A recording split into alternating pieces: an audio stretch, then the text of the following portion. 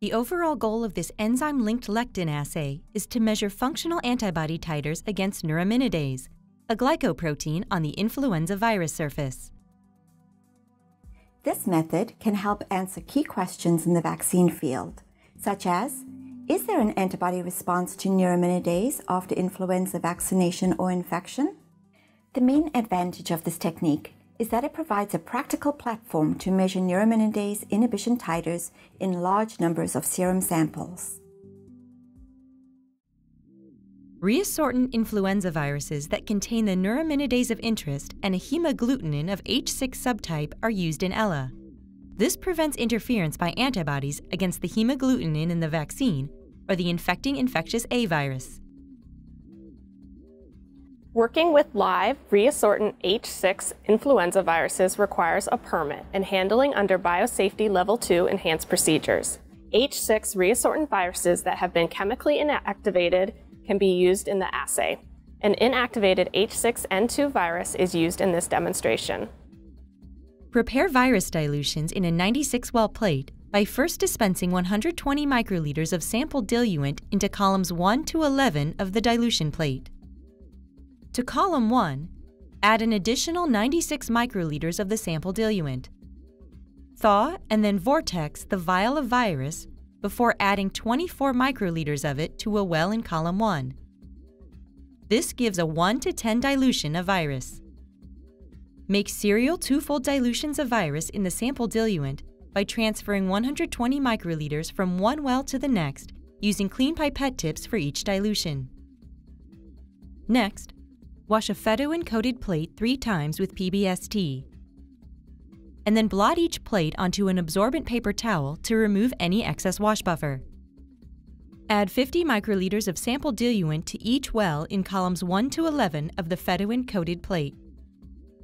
Add 100 microliters of sample diluent to column 12 for the negative control. Transfer 50 microliters of diluted virus from columns 1 through 11 of the dilution plate to duplicate wells of the fetuin-coated plate. Tap gently to mix, and then cover the plate with a plate sealer. Place the plate in a humidified incubator at 37 degrees Celsius.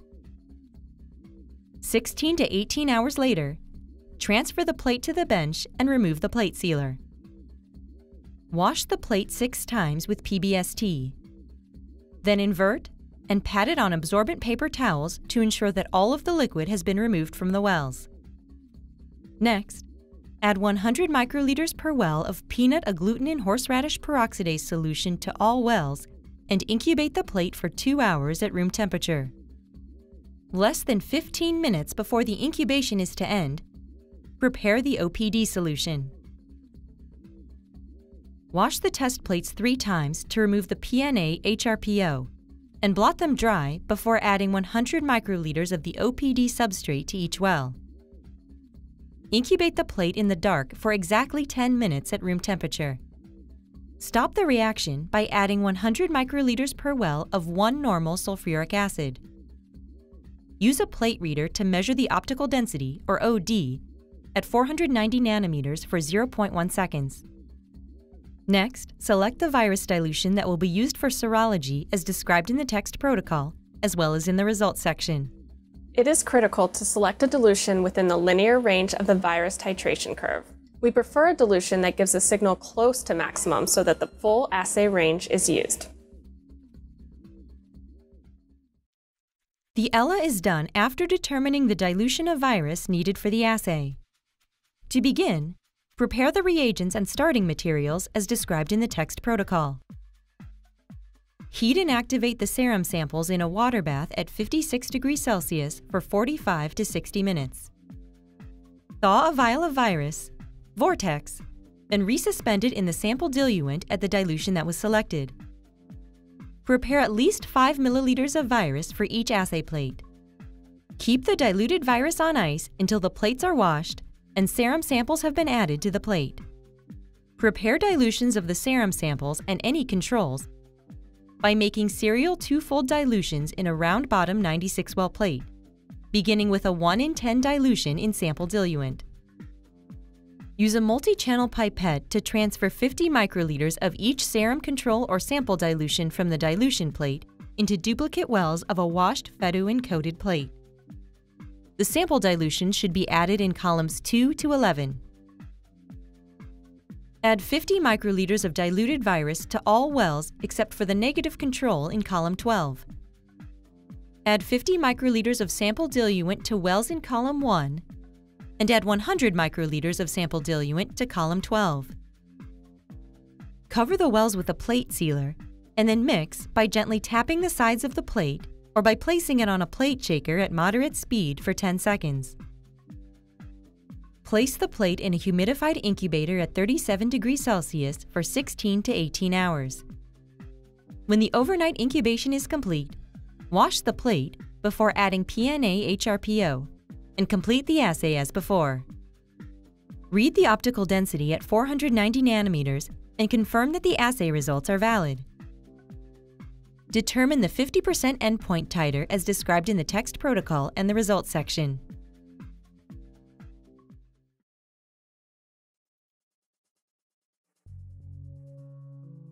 To select the virus dilution that will be used for serology, a graph that plots the OD value at 490 nanometers at each virus dilution is generated. The maximum OD forms a plateau at the lowest virus dilutions. Select the virus dilution that gives approximately 90% of the maximum signal and is within the linear range. Confirm that the OD at the selected dilution is at least 10-fold greater than the background signal.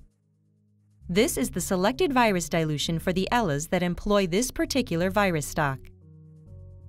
Representative results of an enzyme-linked lectin assay showing the percent inhibition of neuraminidase activity that was calculated for each serum dilution are shown. The serum dilution is plotted on a logarithmic scale as shown in this graph. Identify the dilution of serum that resulted in greater or equal to 50% inhibition of neuraminidase activity. In this example, the 1 in 160 dilution of serum resulted in 74% inhibition, and the 1 in 320 dilution of serum resulted in 45% inhibition. The neuraminidase inhibition titer is therefore 160.